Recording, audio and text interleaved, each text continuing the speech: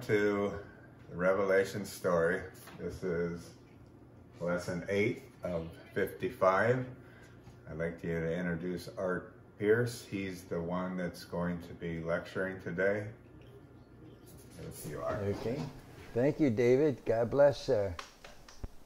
All these lessons are available in book form.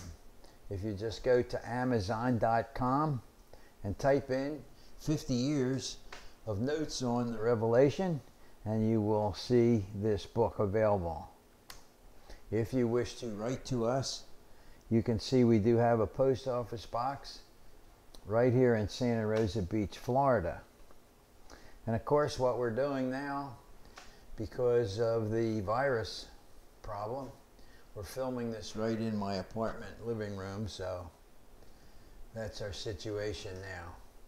And we want to start with a word of prayer. So Lord Jesus, how we praise you and thank you once again for this opportunity.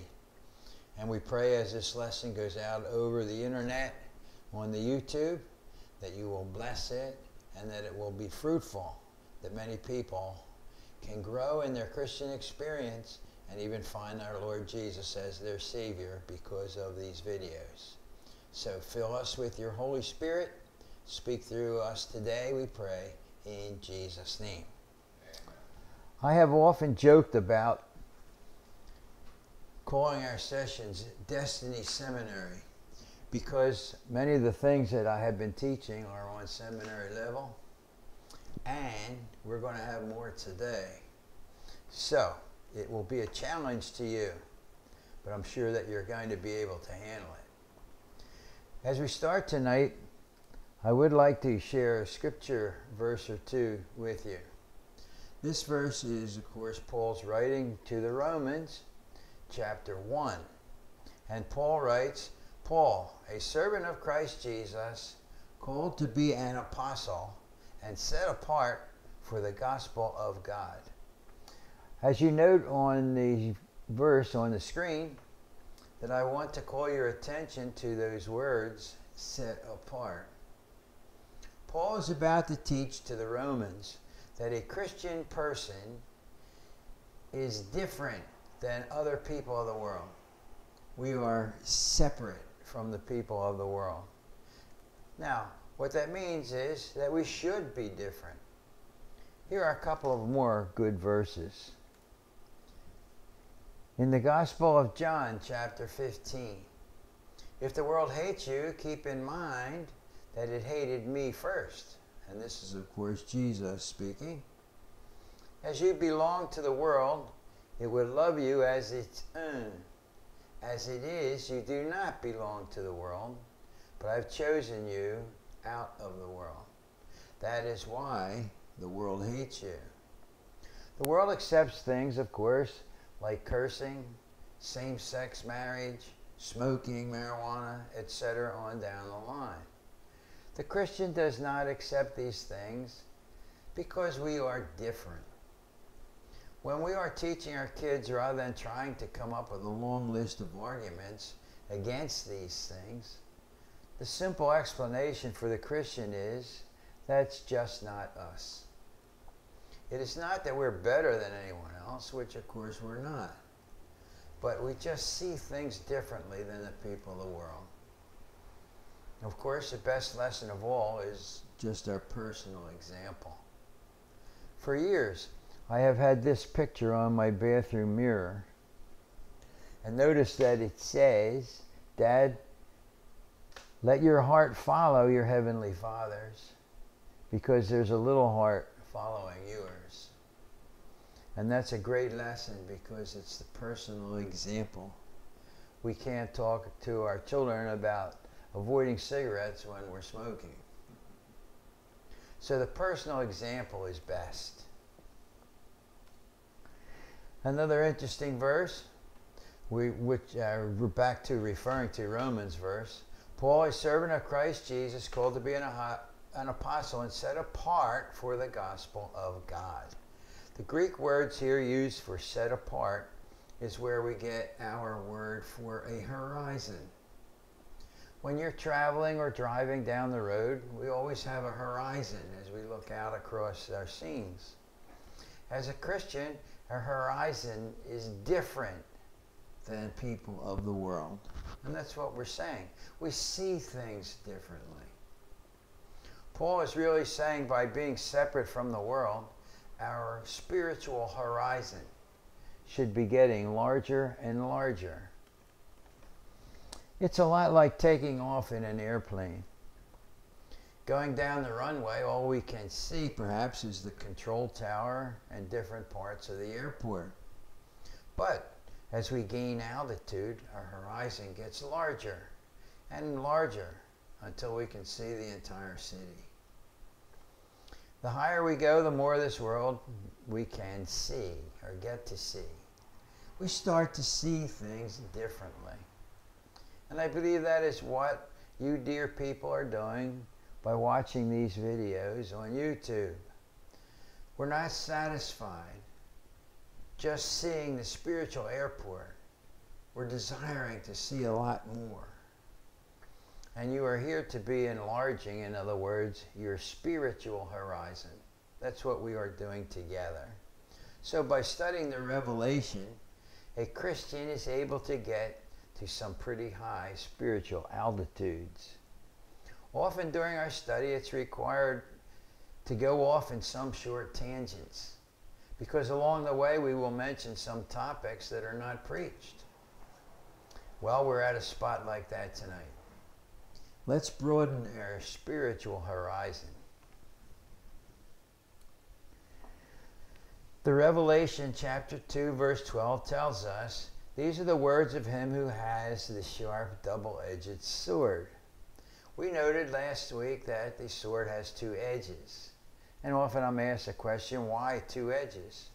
And of course the simple answer is because the sword representing God's Word represents Old and New Testament both. One edge can judge, you see, those who lived under the dispensation of law. That's the Old Testament. One edge can judge those who live and are now living under the dispensation of grace, the New Testament. Question? Just wanted to let our viewers know we're on page 66 of the book. In my book, it's page 66. Thank you, David. Okay, so here we go with expanding our spiritual horizon. We have a little bit of a tricky word here, don't we? Dispensation. What is a dispensation?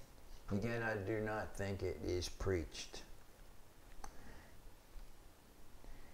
Ephesians chapter 3 verse 2. Surely you have heard about the administration of God's grace that was given to me for you. Now, the word administration in this verse is really our word dispensation. Paul is speaking here of a dispensation of grace. And what Paul is saying is that Christians are now living under a different dispensation than the people of the Old Testament.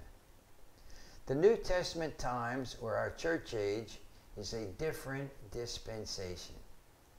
What is a dispensation? All right. By definition, it is a period of time. Do not make that word dispensation hard or tricky in your mind. It's simple. It is simply a period of time. It is a period of time during which human beings are tested with respect to obedience to some specific revelation of the will of God.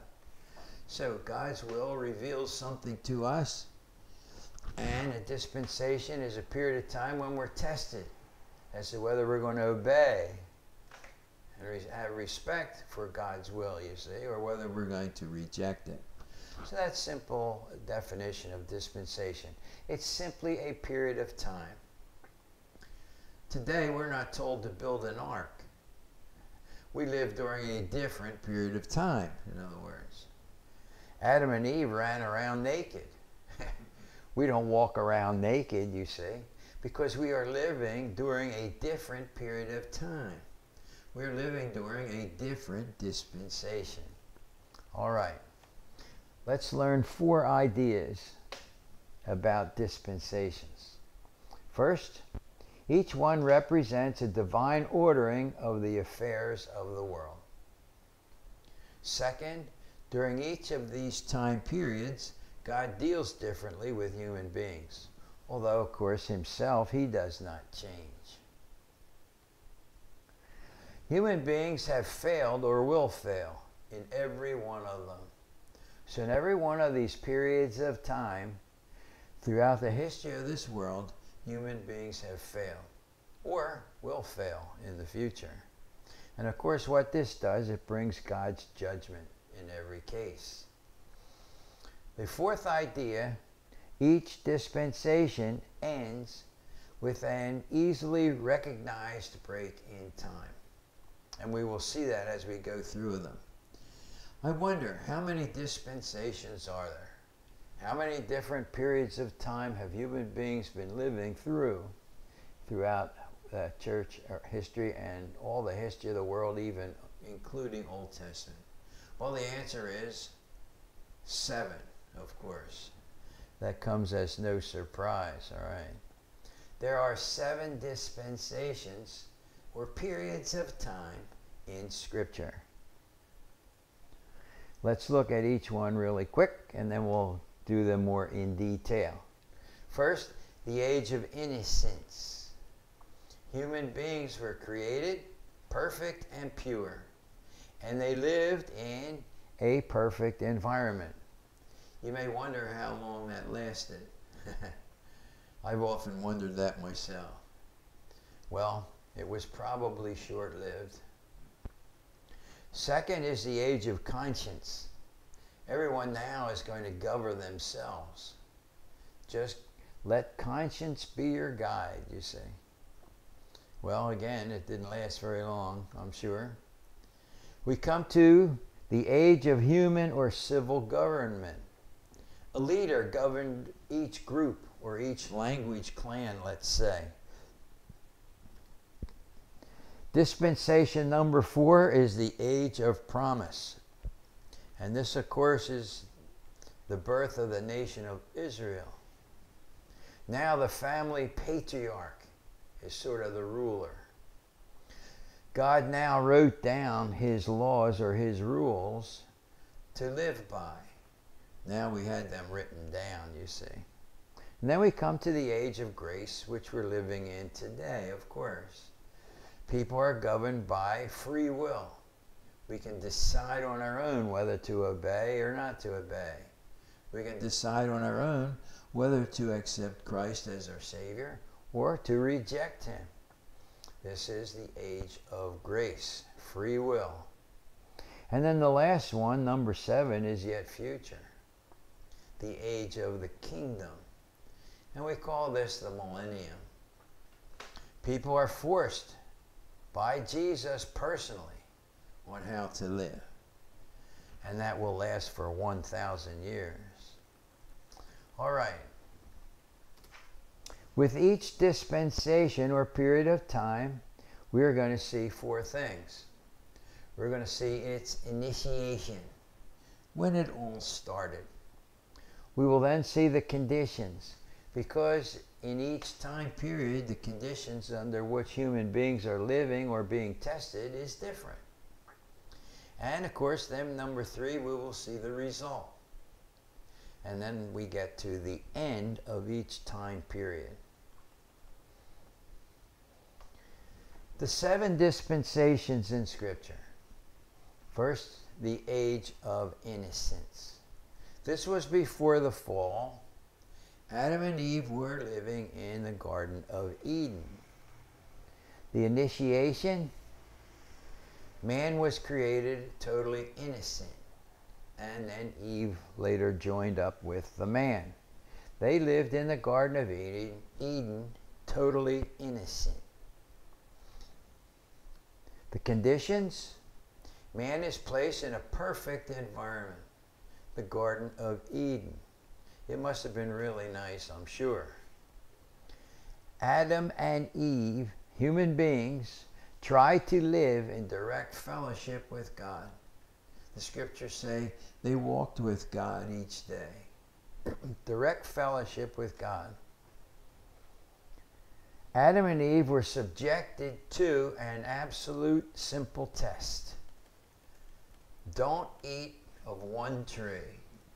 And I understand most people write about this tree. It was probably the most beautiful tree that perhaps a human person has ever seen. And it was planted right in the middle of the garden. Adam and Eve probably passed it every day.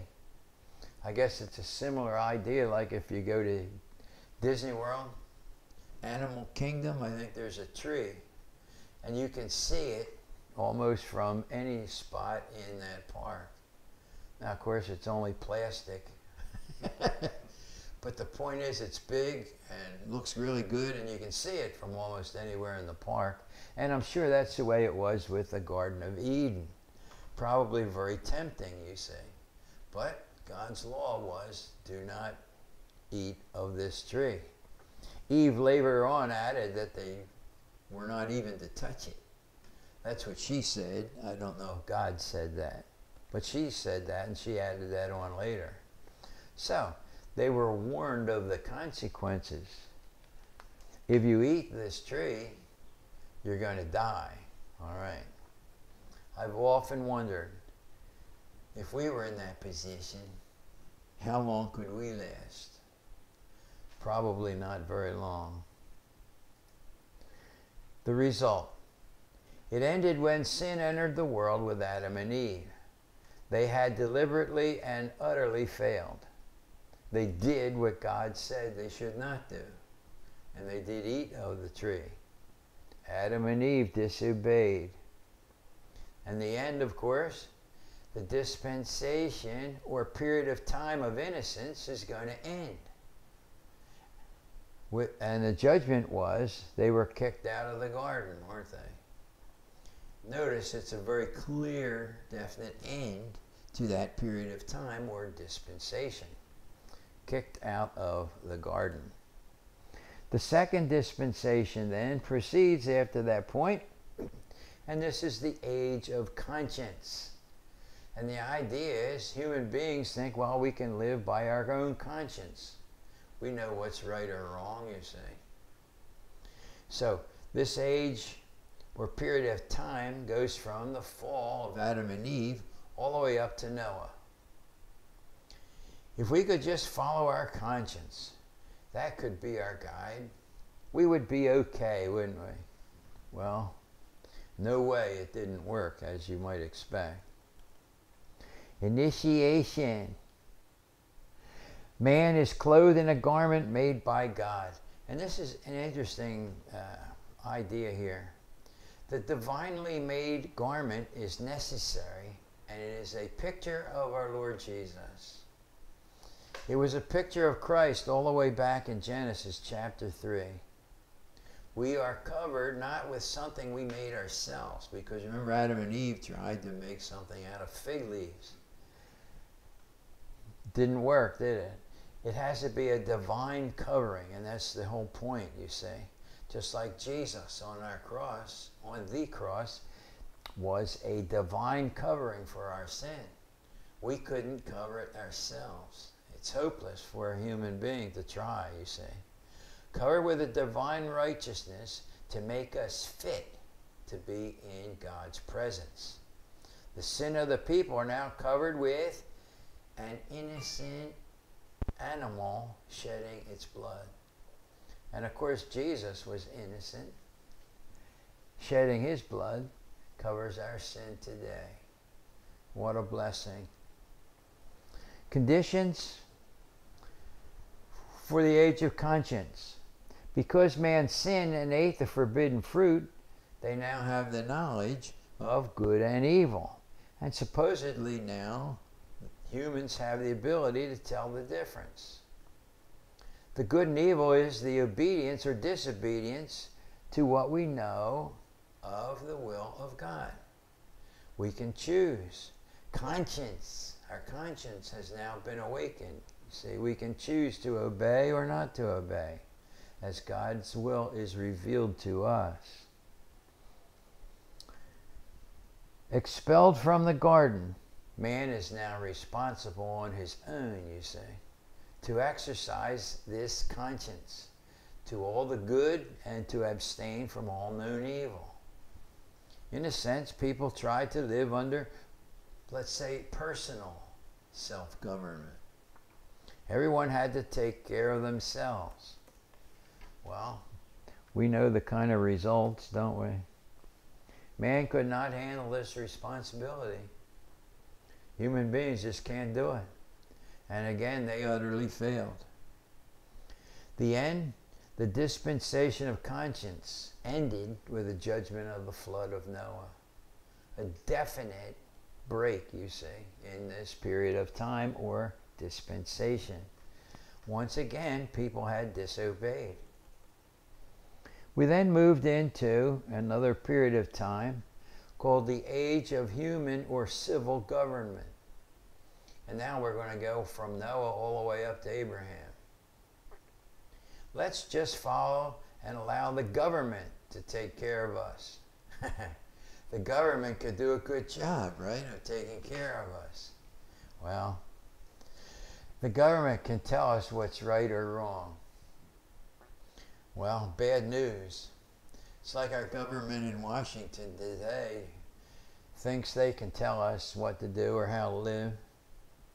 But you see, the government in Washington has a problem because they have no biblical basis. So ultimately, it's not going to work, is it? The initiation with the declaration of what we call the Noahic covenant, humans are now subjected to a new test. Man governed by its leaders. It's a change, isn't it, in how human beings are directed, let's say. Well, I mentioned the Noahic covenant. We might as well put it up here. The Noahic covenant in Scripture, it has 7 parts. God will never again curse the earth as he did with the flood.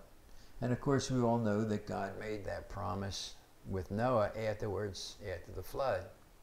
Second thing, Noah and his family will replenish the earth with people. There were 8 survivors because the ark, Noah, 3 sons, and all the wives, and they were to replenish the earth with people. Third, they shall have dominion over the animal creation. And for the first time ever, they're now allowed to eat meat. The law of capital punishment was established with a Noahic covenant. There never will be again a worldwide flood.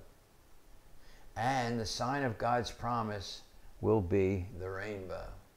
And many times we see rainbows in our sky, and according to the Scriptures, it's to remind us of God's promise. Never again will the earth be subjected to something like a flood. All right? The conditions of this dispensation. Man must now govern the world for God. The patriarch or head of the household is the ruler. The responsibility is now for the entire clan and is no longer on an individual basis, let's say. And of course, the results of this, man couldn't handle this responsibility. Every time we see the same thing, don't we? It doesn't matter what kind of conditions we're living under, we just can't handle it. And once again, human beings utterly failed. The end of this dispensation of human government came with the judgment of the confusion of tongues. People couldn't handle living this way, and God refused all the tongues, or confused all of the tongues of the world at the Tower of Babel. The people had disobeyed. Well, we move into a 4th period of time. a fourth dispensation. And this one is called the Age of Promise.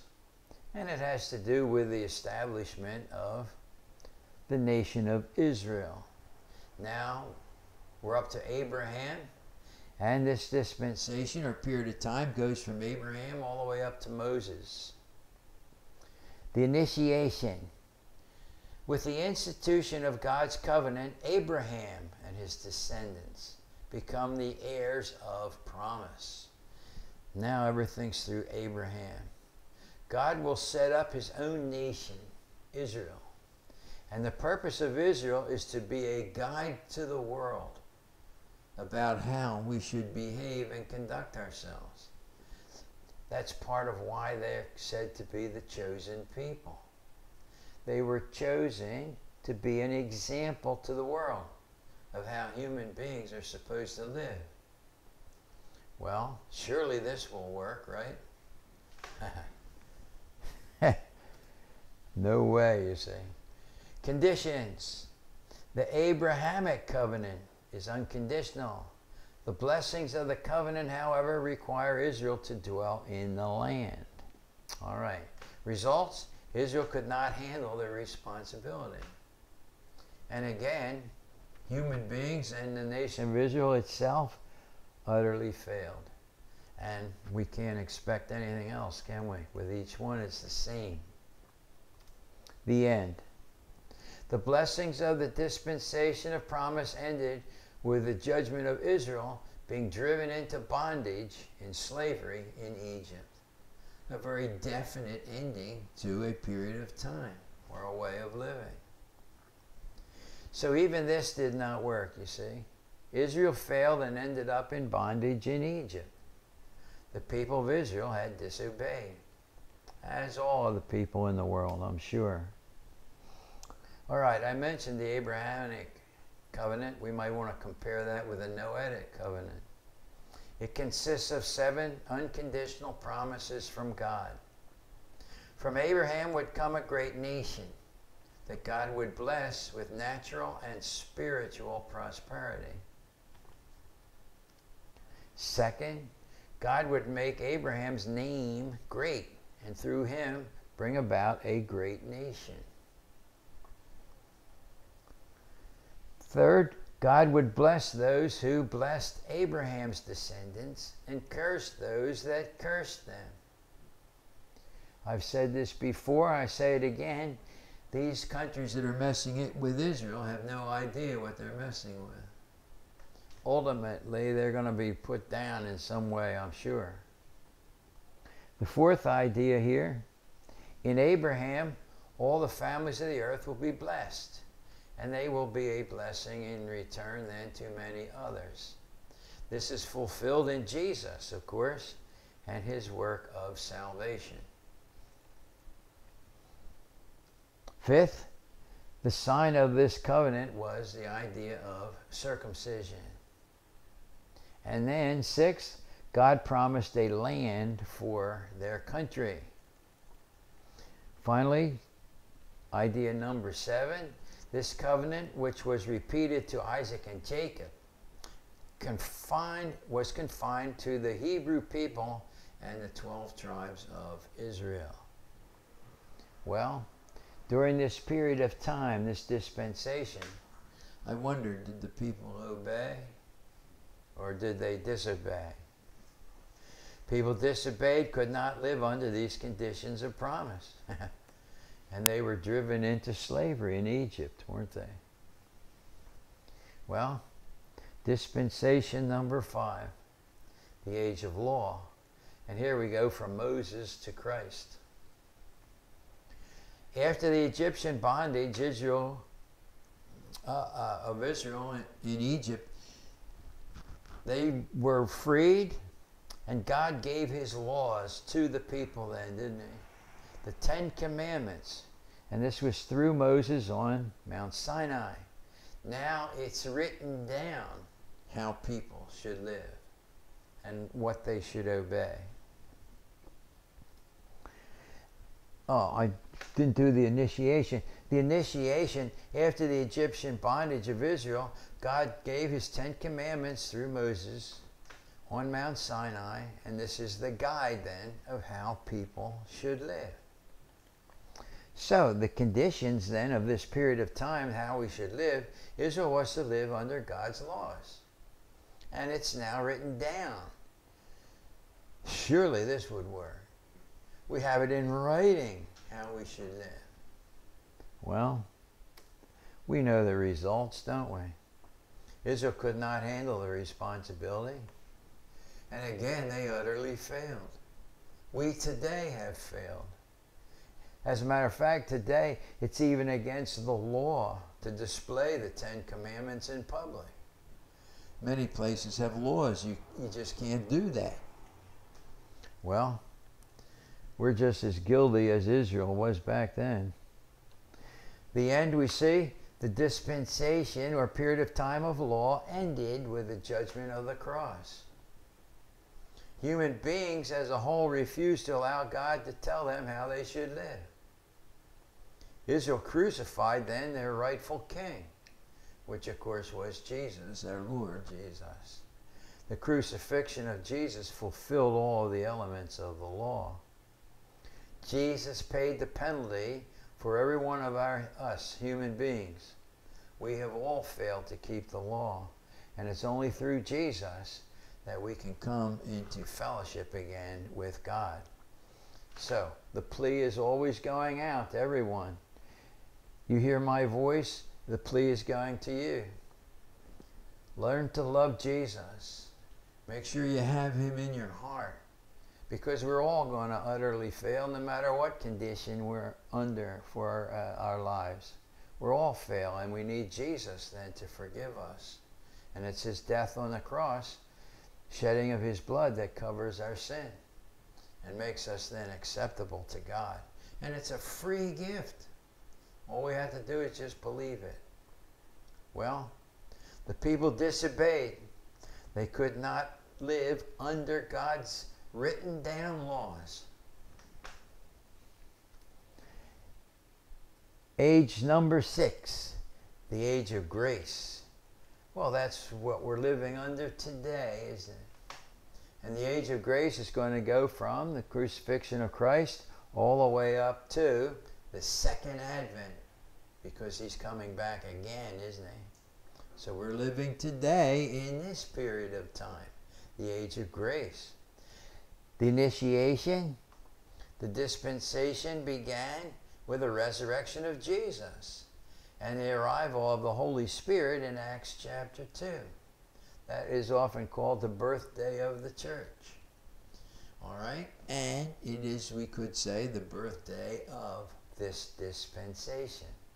This period of time began at that point, this idea of living under grace. Conditions? The point of testing is no longer legal obedience or disobedience, but now it's simply acceptance or rejection of Jesus Christ. We either have him as our Savior or we reject him.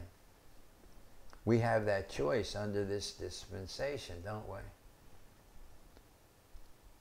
People are trying to live under God's gift of free will, his grace, his unmerited favor, and his undying love.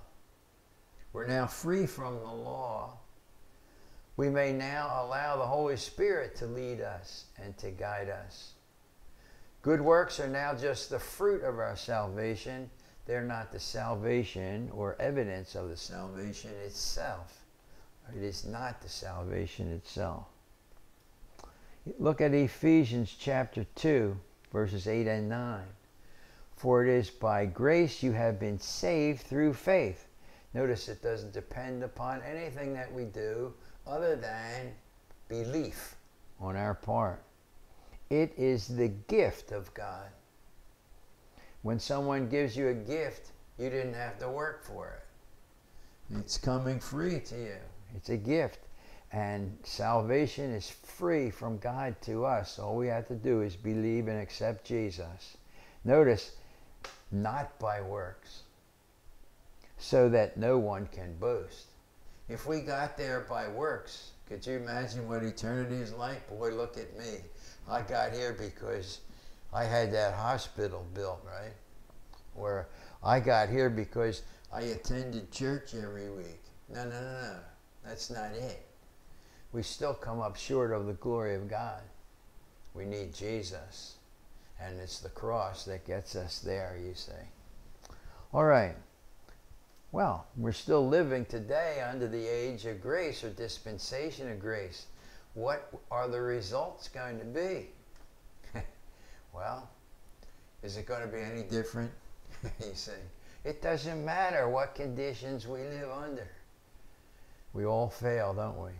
We can't handle this age of grace. This responsibility is just too much for us. We can't handle it. And once again, we're going to utterly fail, aren't we? What's the end? The dispensation of grace will end with the rapture of the church. The believers, all of a sudden, are going to disappear. We're going to be out of here. And then what happens? Direct judgments upon the people of this earth during the Great Tribulation.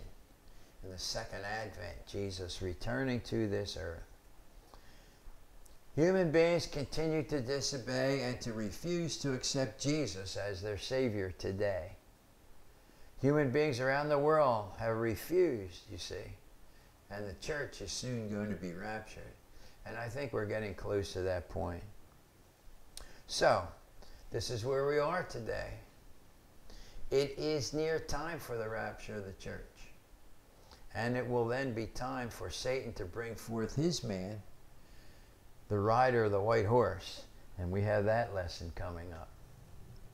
Satan's lie of a kingdom will only last for 7 years, and then will come dispensation number 7. We are now free from the law. We may now allow the Holy Spirit to lead us and to guide us. And human beings around the world who have refused, and once the church is raptured, they're going to be judged.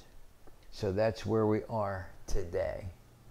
In the future, after the rapture of the church, comes the kingdom age, or what we call the millennium. The initiation. The kingdom will begin with the physical return of Jesus to this earth. I believe it's coming. I believe we're close. Jesus once rode into Jerusalem in humility. The next time, he's going to ride into Jerusalem with judgment and power. I often say no one's going to slap him in the face this time. He's coming back in power and not in humility as he did before. All right? The conditions. Mankind throughout all the earth will live under the direct rule of Christ. Jesus will rule from the throne in the temple in Jerusalem. It's not built yet. There is no temple in Jerusalem today. But the Bible teaches it will be rebuilt. And when Jesus returns, he's going to sit in that temple. Jesus will rule from a throne in that temple in Jerusalem. All members of the church, which the scriptures call his bride, will be with him here. We're coming back with Jesus. Surely with Jesus ruling directly on the earth, and Satan bound in chains and not allowing any sin, humans are going to be able to handle that, right? Satan is going to be bound for 1,000 years. Humans are going to live under a forced obedience to the will of God. Are human beings going to like that? Notice it's a forced obedience. Wow. Well, I think we can predict the results. Man can't handle this responsibility. And it's going to utterly fail, isn't it? We're going to fail after 1,000 years of direct reign by Jesus on this earth. Well, the dispensation, the kingdom is going to end with a world war. And this is the final battle that this earth will ever see. Because Satan is going to be released, and the people of the world are going to flock to him. Wow. This is the only time when human beings will be able to then make their choice, because they're going to be forced to live under the direct rule of Jesus during that 1,000 years. But at the end, they're going to have the same choice that we have today. Either accept Jesus or reject him. And of course, the dispensation is going to end with world war. Satan being released, the people are going to flock to him. The outcome of this battle will be the destruction of the earth as we know it. And then we're going to be at what's called the judgment of the great white throne, which is final judgment before eternity.